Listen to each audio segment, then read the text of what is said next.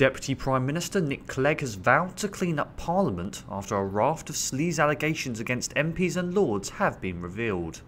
The Lib Dem leader has outlined plans to create a register of lobbyists and introduce powers for the public to recall MPs in the wake of two Labour peers being suspended from the House of Lords for apparently agreeing to ask questions in exchange for cash.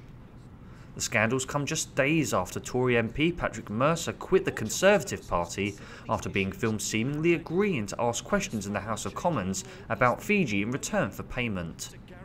Lord Laird resigned from the Ulster Unionist Party in Northern Ireland after getting caught out in a sleaze sting by journalists. Clegg insisted UK politics was crying out for head-to-toe reform to make a cleaner, better politics. Prime Minister David Cameron has branded lobbying as the next big scandal before the 2015 general election.